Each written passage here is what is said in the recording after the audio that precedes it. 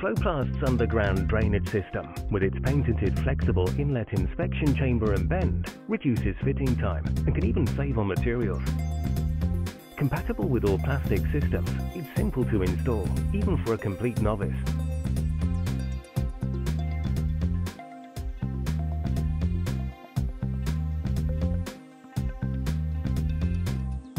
Dig your trench to the British standards and building regulations. To ensure the pipe is supported correctly, drop in pea shingle to form the pipe bed. Plan out where all the major fittings will sit. Ensure the inspection chamber is aligned so that the flow of water is maintained through the main channel to minimize any potential blockages. Floplast inspection chambers have unique 10-degree flexible joints, which makes fitting quicker and easier.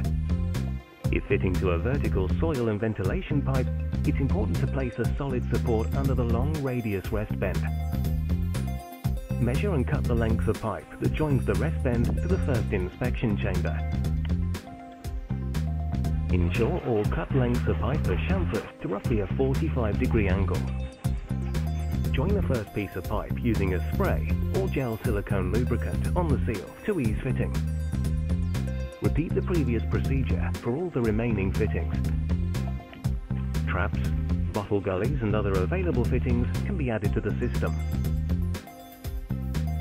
Soil and ventilation pipes connect straight into the long radius bend. Rainwater downpipes connect to the system via a universal rainwater adapter. Mini access chambers can be added up to a maximum height of 600 millimeters. Large inspection chambers can be up to 1.2 meters in height with a standard 450 millimeter frame and lid, and up to 3 meters using a 350 millimeter reduced access frame and lid.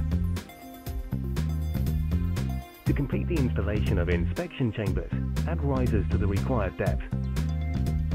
Backfill with pea shingle up to the crown of the pipework, and then backfill using the dugout soil. A wide range of fittings are available,